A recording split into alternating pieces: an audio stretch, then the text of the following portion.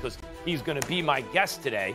But Demetrius Andrade has had a very hard time getting fights. One of the reasons he's avoided, people like Canelo say, he hasn't fought anyone, and he has a boring style. Well, one of the reasons maybe he hasn't fought anyone is because his style is technical, and he's not a, ferocious knockout puncher.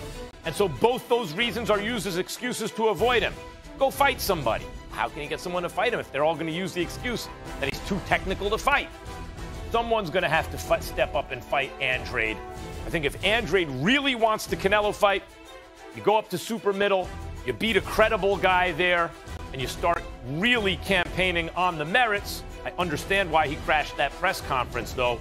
You got to drum up interest somehow, and Andrade is being avoided.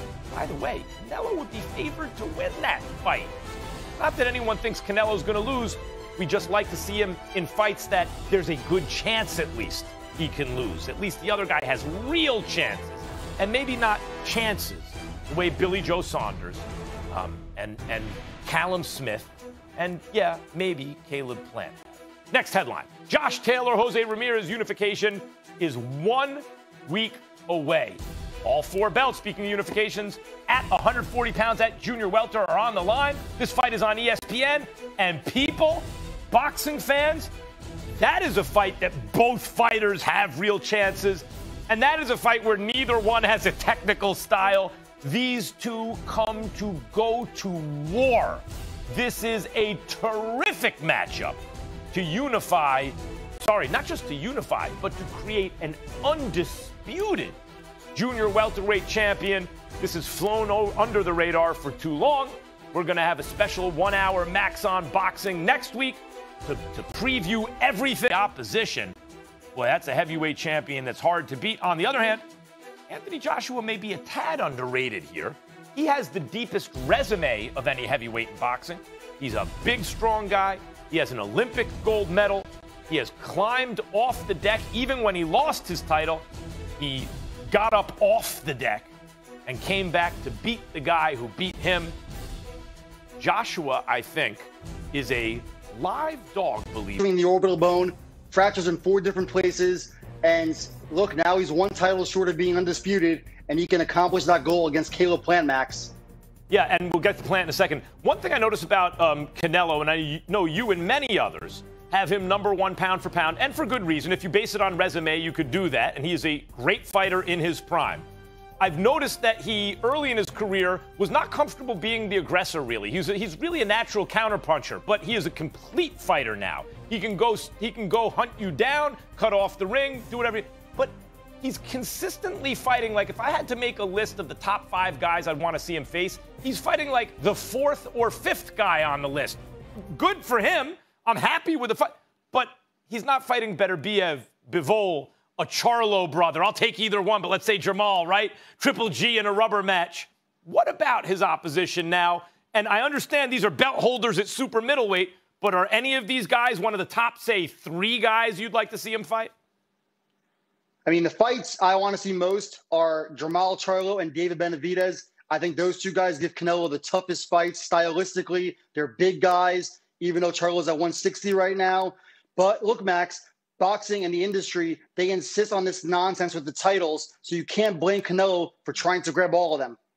Yeah, or Andrade. And by the way, I'm not saying any of those guys, maybe Canelo beats all those guys. Like, but some of the guys I mentioned are like 50-50 type fights instead of 80-20 type fights.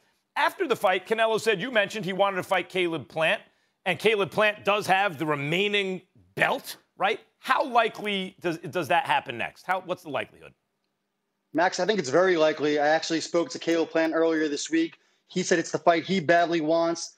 And obviously he's with PBC, Fox, and Showtime. I believe his last 4 fights were with Fox.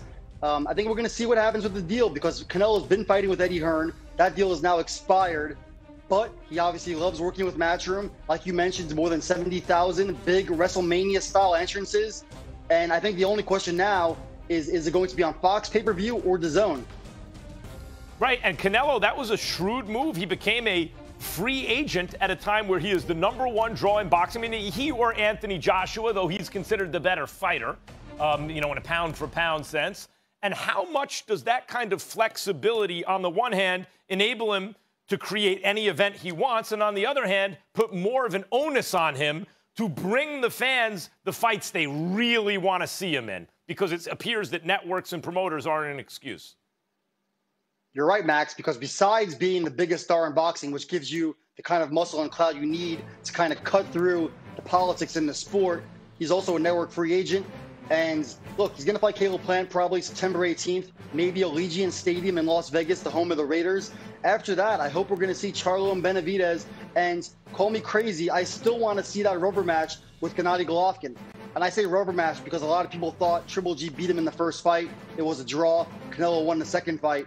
That's still got to be the biggest commercial bout for Canelo. Yeah, I would advise Triple G to finally go to the body a little bit, Mexican style. Go to the body.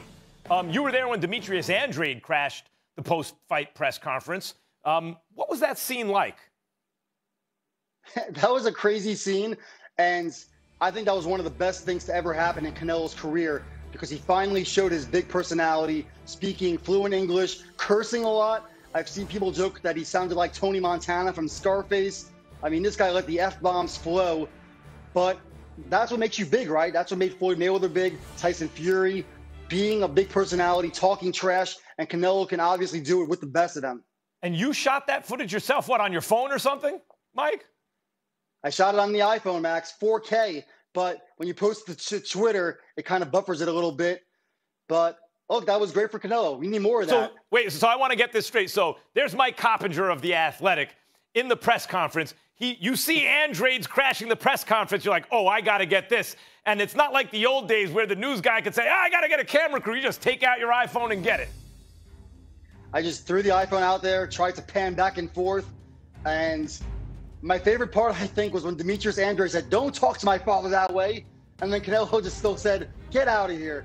Obviously, I'm paraphrasing. Can't curse on ESPN2, Max. Yeah. But I thought it was great. So Andrade crashes the press conference. It reminds me of something.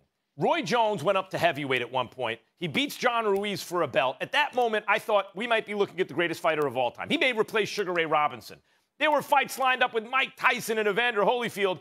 And then Antonio Tarver crashed his press conference.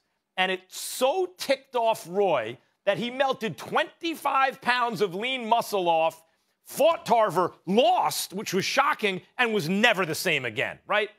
What are the odds that a guy like Andrade can get under Canelo's skin to the point where Canelo fights him?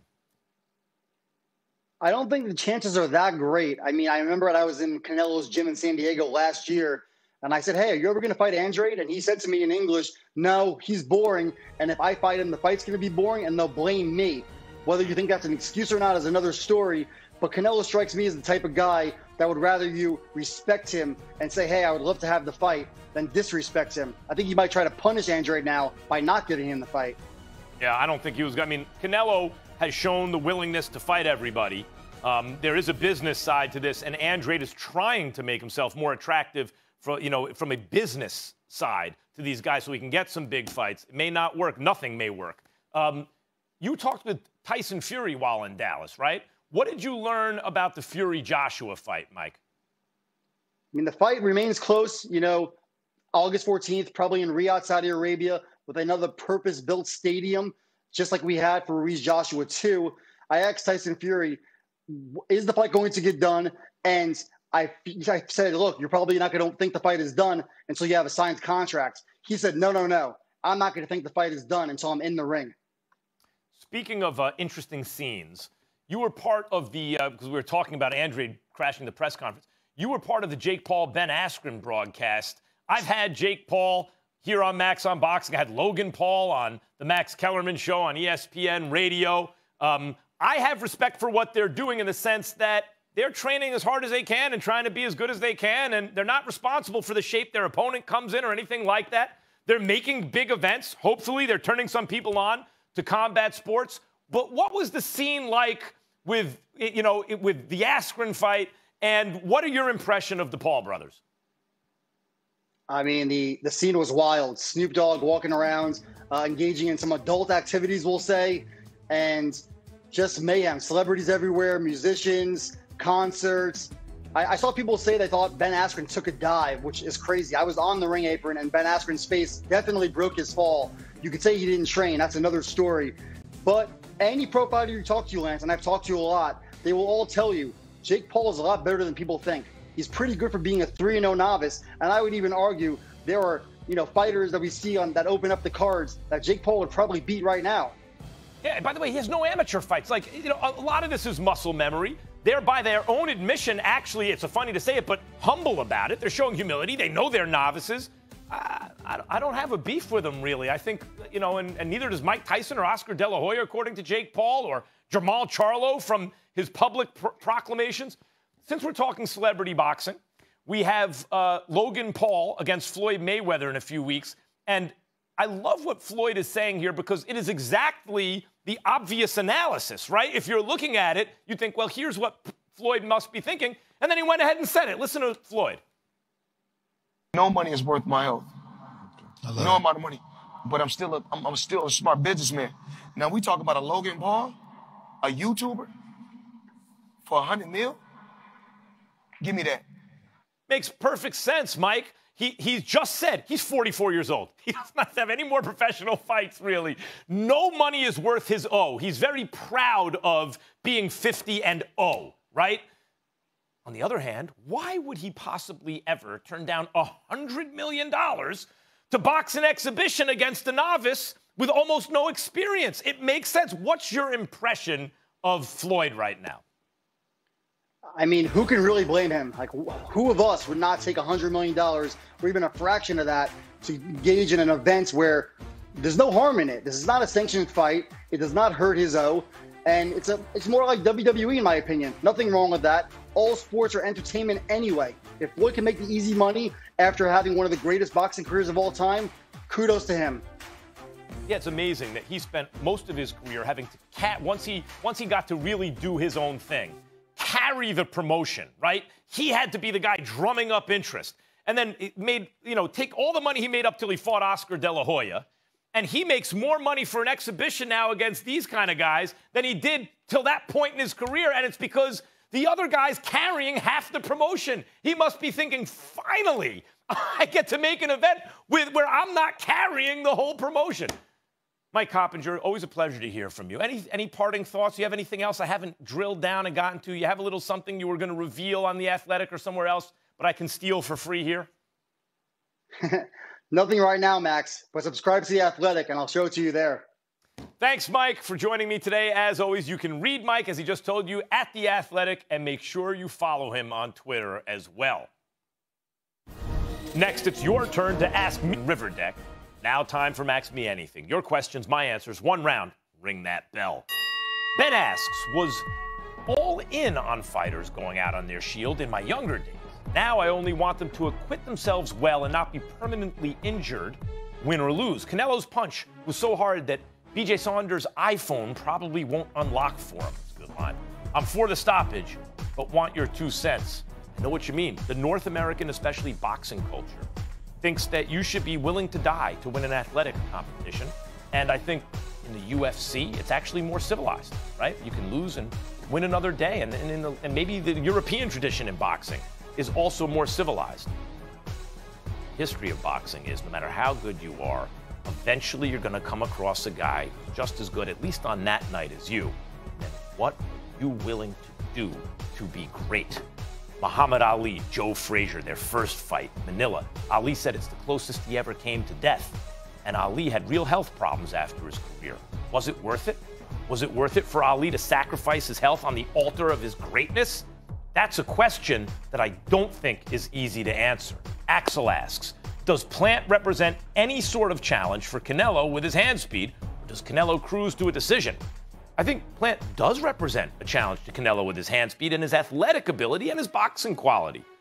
But I don't know that Canelo wins that fight on points. I think Canelo has a real chance to win that fight by knockout. Canelo's a complete fighter who knows how to time fast-footed and fighters with fast hands and feet and athletic ability and punish them and stop them. Josh wants to know, what's next for Canelo after he inevitably beats Plant and unifies the division? That's a good question. He will be a heavy favorite to fight and to beat Plant. What I've been saying all along, I don't think he'll fight Beterbiev because the money's not there. I don't think he'll fight Bivol for the same reason. And I don't know that those guys beat him. Those are 50-50 kind of fights, and those are the kind of fights I want to see Canelo in. My money's on a Triple G third fight. Brian asks, is ESPN going to finally recognize Canelo as the pound for pound? I think there's a good chance that he is. I think there's a good chance he'll be recognized that way. For me, pound for pound is not about your resume. It's about, at this moment, if they were all the same size, they're all in the same division, naturally, who do I think would beat the most guys? For me, that's Terence Crawford. But I admit, the evidence does not back it up in terms of making the soundest argument. You can probably make the soundest argument for Canelo. I just don't think that's what pound for pound is about. I think pound for pound is about your imagination. Sam wants to know, Max, can we throw in the towel on this in his prime thing in boxing? In what other sport do we single out a short span of an athlete's career to justify their greatness? No one argues Jamal Lewis in his prime was one of the best to ever do it. It's ridiculous. No, I disagree. I think you can point to an athlete's prime. This guy in his prime was as good as anyone who ever did it. Dwight Gooden in his prime. Pedro Martinez in his prime. Two of the greatest pitchers who ever lived, but their careers probably don't match up with like Tom Seaver's. No, you can do it in other sports, and you can do it in boxing. Time is up, as you heard. That'll do it for Max Me Anything. Tweet me with your questions to @MaxKellerman. Maybe yours will be answered on the show.